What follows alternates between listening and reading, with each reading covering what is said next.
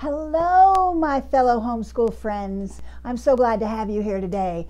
I am out of town, so I went ahead and made this video for you so we wouldn't get behind and not do anything.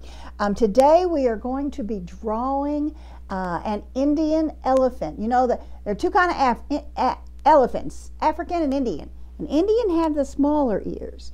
Africans have the great big ears. So we're going to do an Indian elephant today. I have my paper taped onto my board. I'm using a 6B pencil. I've got my kneaded eraser right here. I'm using this so you can see. I wouldn't draw with this normally, but I am so you can see. Okay, so we're going to start here in the middle of the page. And we're going to kind of come up a little bit and then kind of come over and now down. And one thing we want to do is decide where our feet are going to be. So I'm just going to put a line right here.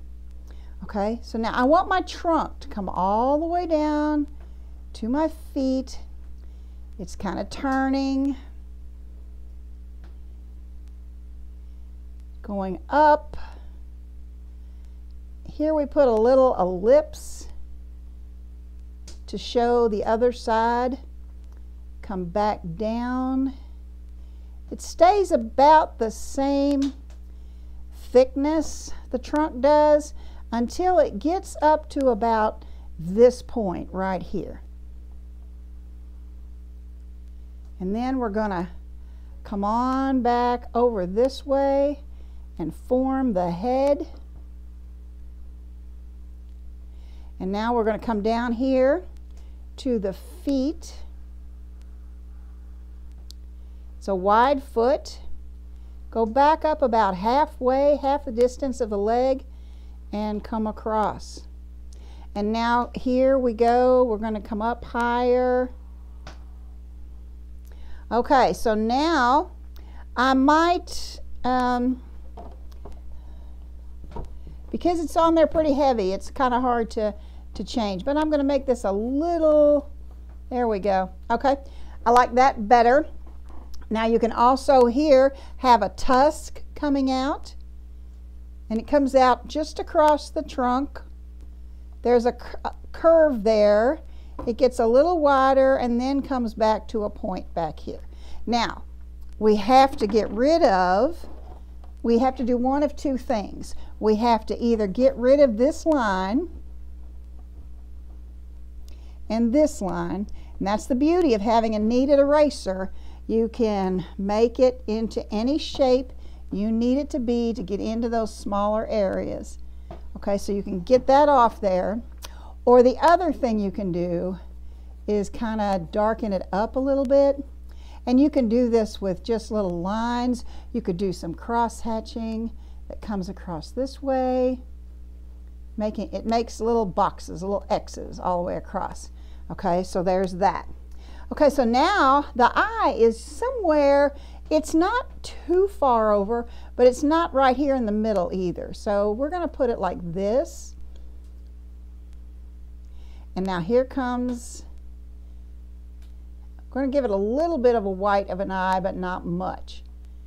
Okay, so now we're going to color in, fill in that eye except for one little white spot. I'm going to leave one little white spot as the highlight in that eye. Okay, so now we are going to take, you know how they have all that skin that's kind of crazy there. We're going to put that in just by starting a spiral around the eye. There. You could make it closer together. You could do whatever you wanted with it. And we're going to put a few little lines here. Okay. Now we can also have a few little lines here to show some wrinkles. Now just look how much difference that little thing did right there. There's some here. Put some wrinkles in there. Across the front. maybe up this way. Now this is the trunk, inside the trunk you're looking at there. So that needs to be darker than the outside. Okay, remember their knees are kind of wonky looking too. So you decide where you want your knee. It's got to be somewhere between here and here, of course. So I kind of like the middle. So I'm going to start here and I'm going to make another spiral.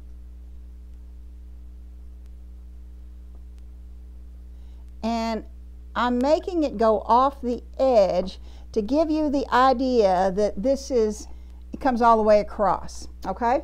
So now here comes an ear. We have an ear.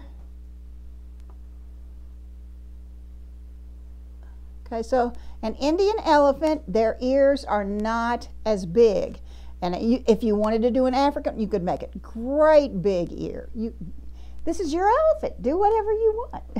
Okay, so Indian elephants often have a lot of, they're dressed. So we're going to throw a hat on this elephant right in here. Now you can put, I don't care, stars, circles, box. You can color it all in one color. Get out your colored pencils. All different sorts of shapes, whatever you wanted to put on here would be fine. And then they usually have some kind of fringe. Just quick little strokes. Yep, they're going to come down into the eye a little bit. Make sure you get at least one or two of them coming off the edge there. And then the same thing with the back of the elephant. And now you could make this match this. You could make this completely different. You could do stripes. You could make some squares, do it all one color, put some different things in the squares, make it a checkerboard kind of a thing. There's just all sorts of things you could do to decorate your own elephant. And then again, it has fringe.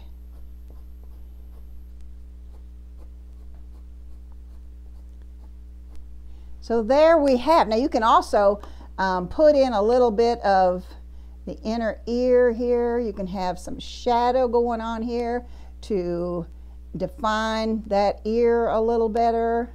You can see some of the underbelly here. So that would be a little darker. You could put some where the leg bends right there. You could do some little toe things. There you go. This is your elephant, so you do it however you want. I'm just showing you a method that it started about midway. You decided where your bottom of your leg would be. You brought your head and trunk all the way around to the bottom of the foot and then brought it back up and came over just a little bit beyond that part of the head. Okay, and then the leg came down. Okay, so I hope that this has been fun for you. I hope you've enjoyed drawing and decorating this elephant, and I sure would love to see yours when you finish it. I'd love to see you post it in our Homeschool Art Club Facebook page. Thanks a lot. Have a great day. See you later.